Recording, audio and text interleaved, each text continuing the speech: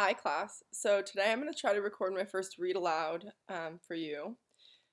I'm going to start reading one of my favorite books for fantasy and science fiction in the entire genre. It is a very old book written in 1961 and it is called The Phantom Tollbooth. Some of you may have heard me talk about this before. It's literally one of my favorite books ever, and that's because it has so much that I think bends your mind and makes you think deeper. And also, it's a really exciting, fun story with a lot of wordplay. And if you know me, you know I like puns, I like wordplay, so why wouldn't I like this? So, this is the cover of the book. You'll find out later who that is and that. You're going to see a lot of this map. I'll come back and show it to you. But for right now, just take a quick glance.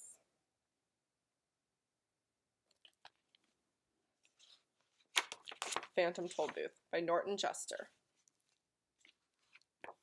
Illustrated by Jules Pfeiffer.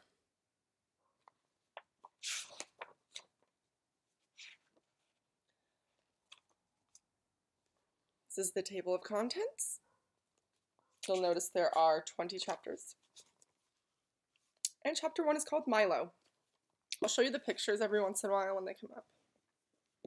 There once was a boy named Milo who didn't know what to do with himself. Not just sometimes, but always. When he was in school, he longed to be out, and when he was out, he longed to be in. On the way, he thought about coming home, and coming home, he thought about going. Wherever he was, he wished he were somewhere else, and when he got there, he wondered why he'd bothered. Nothing really interested him, least of all the things that should have. It seems to me that almost everything is a waste of time, he remarked one day as he walked dejectedly home from school. I can't see the point in learning to solve useless problems or subtracting turnips from turnips or knowing where Ethiopia is or how to spell February. And since no one bothered to explain otherwise to him, he regarded the process of seeking knowledge as the greatest waste of all.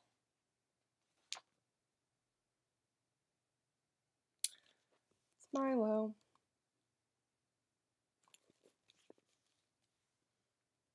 As he and his unhappy thoughts hurried along, for while he was never anxious to be where he was going, he liked to get there as quickly as possible.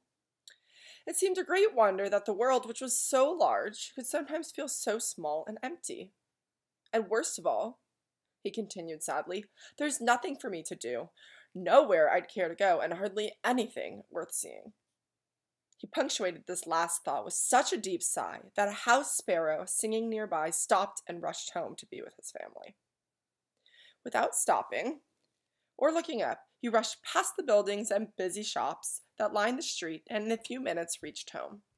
Dashed through the lobby, hopped onto the elevator, 2, 3, 4, 5, 6, 7, 8, and off again, opened the apartment door, rushed into his room, flopped dejectedly into a chair, and grumbled softly, "Another long afternoon."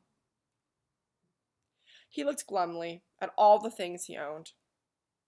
The books that were too much trouble to read, the tools he had never learned to use, the small electric automobile he hadn't driven in months, or was it years, and the hundreds of other games and toys and bats and balls and bits and pieces scattered around him. And then, to one side of the room, just next to the phonograph, he noticed something he had certainly never seen before. Who could have possibly left such an enormous package, and such a strange one? For while it was not square, it was definitely not round. And for its size was larger than almost any other big package of smaller dimension than he had ever seen. So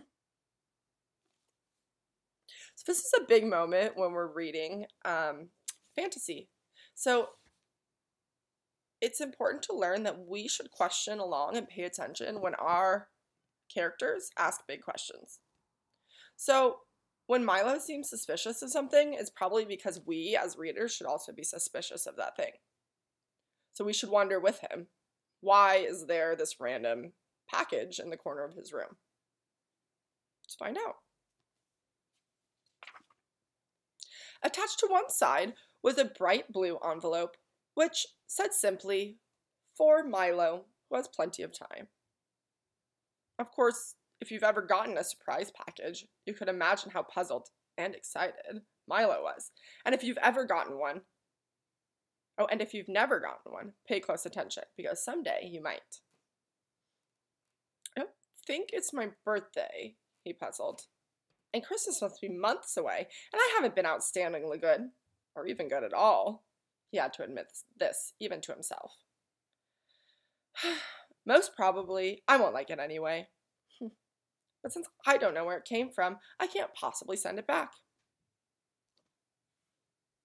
He thought about it for quite a while and then opened the envelope, but just to be polite.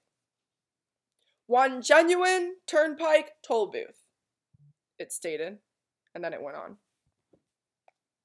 "Easily assembled, at home, and for use by those who have never traveled in lands beyond." Beyond what? Thought Milo, as he continued to read. "This package contains the following items. 1. Genuine turnpike toll booth to be erected according to directions.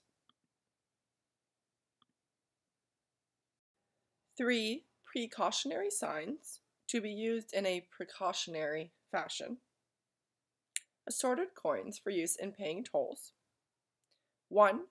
Map, up to date and carefully drawn by master cartographers depicting natural and man-made features. 1 book of rules and traffic regulations which may not be bent or broken."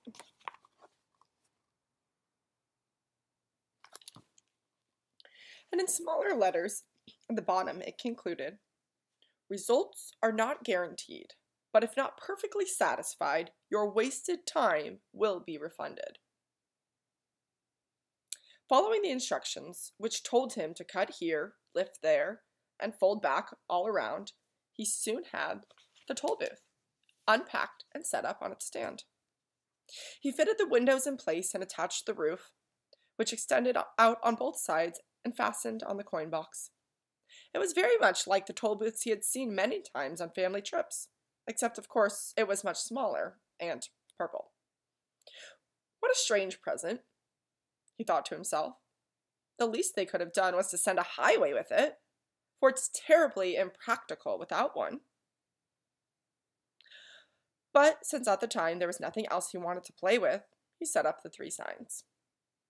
"Slow down, approaching toll booth. Please have your fare ready. Have your destination in mind." And slowly unfolded the map. As the announcement stated, it was a beautiful map in many colors, showing principal roads, rivers and seas, towns and cities, mountains and valleys, intersections and detours, and sites of outstanding interest, both beautiful and historic. The only trouble was that Milo had never heard of any of the places it indicated, and even the names sounded most peculiar. "I don't really think there is such a country," he concluded after studying it carefully. "Well, it doesn't matter anyway." And he closed his eyes and poked a finger at the map. "Dictionopolis," read Milo slowly when he saw what his finger had chosen. "Oh, well, I might as well go there as anywhere." He walked across the room and dusted off the car carefully. Then, taking the map and rulebook with him, he hopped in, and for lack of anything better to do, drove slowly up to the toll booth. As he deposited his coin and rolled past, he remarked wistfully, "I do hope this is an interesting game. Otherwise, the afternoon will be so terribly dull." There's Milo in his little car. And that brings us to chapter 2, called Beyond Expectations.